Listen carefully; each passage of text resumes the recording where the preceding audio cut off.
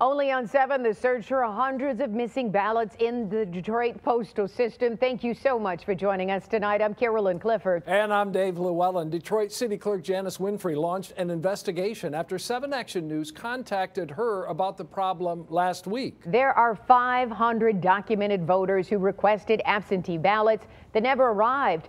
But we know the clerk's office sent them out, so where are they? And tonight is where Jim Kurtzner reports this happened in several postal centers in northwest Detroit.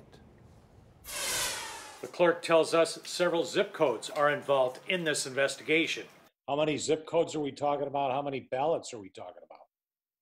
Oh, a lot. So we had about, I'm going to say 500. The clerk says that's based on the number of voters who have followed up and contacted her office, saying they requested an absentee ballot and didn't get it.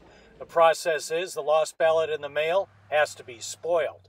We'll have them sign an affidavit saying that they're going to spoil the ballot that's somewhere in the mail, and then we issue them another ballot right there that they can vote right there in the vote center. Detroit postal officials declined an interview for this report. Get this, the clerk says she was told they went through several post offices in northwest Detroit to find the missing ballots, and they could not. 500 missing ballots went somewhere. They swept the entire building, and they did not find anything out of the ordinary. In fact, in other words, they didn't find any stacks of ballots that weren't being processed and mailed. And we're talking 500 of about nearly 200,000 that were mailed out. All voters statewide are now being told, don't use the mail, vote in person or hand deliver your ballot. And they're hearing it. I tell all my friends and church people, watch that news and see what's going on.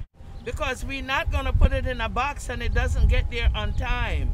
Detroit has 30 drop boxes and 23 voting centers that are open every day. The clerk urges people to use those with their absentee ballots, and any requests for these coming in now, she says, will be sent out via overnight mail.